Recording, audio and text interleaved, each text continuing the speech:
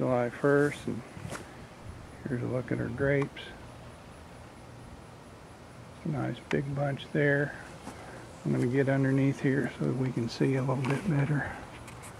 But as you can see, we got quite a few. Another nice bunch. Lots of them up underneath here where you can't see them. Got them growing on this rusty old clothesline pole. Worked for grapes though. Remember those big bunches of grapes we had? This is what happens if you don't cover your vines with netting around here. The cardinals and the orioles will just pick them one at a time, and you will end up with very few. But I made the conscious decision to let them have them this year. We didn't really have plans for them, and I had other stuff going on, so we just shared them with the birds.